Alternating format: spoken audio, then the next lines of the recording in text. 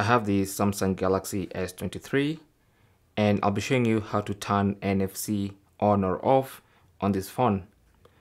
So the first method is by going into the settings of your phone, and then under settings go to connections, tap on that, and then you should see right under Wi-Fi and Bluetooth, NFC and contactless payment.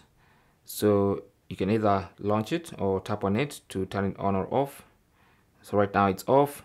To turn it on, you simply do that and it turns blue, or you can turn it on and off from here. Okay, so another way you can do this is by using the shortcut icons. So it's only going to be a swipe and a tap. So you look for the NFC icon here. Now in case you don't see it, like I don't see it, then you can add it by tapping on the plus icon.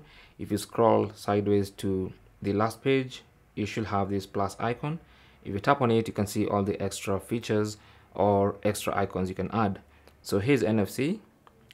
Touch and hold it and then drag it here and then release and then tap on done, and that icon is going to be added.